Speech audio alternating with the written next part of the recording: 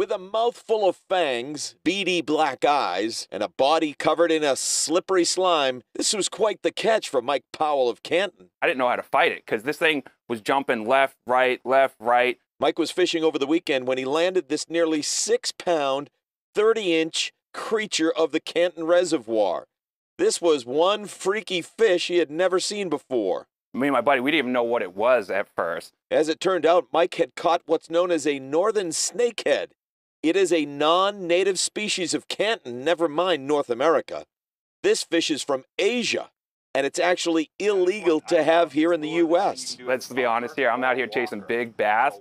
To catch that when I'm not looking for it, I mean, I couldn't tell you. I was wearing one of these things that tells you your heart rate. Thing was through the roof. There are very few species you can confuse with snakeheads. Todd Richards is from Mass Wildlife.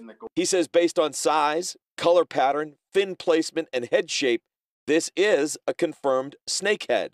Todd believes it was most likely released into the reservoir after it became too big for someone's fish tank. So they're an injurious species federally, so you can't possess them.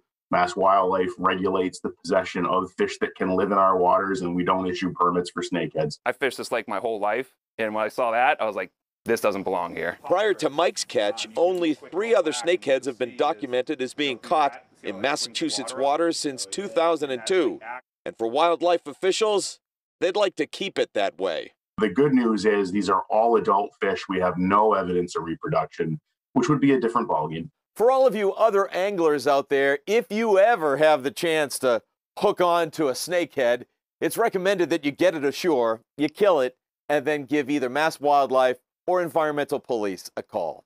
In Canton, I'm Doug Meehan, WCVB News Center 5.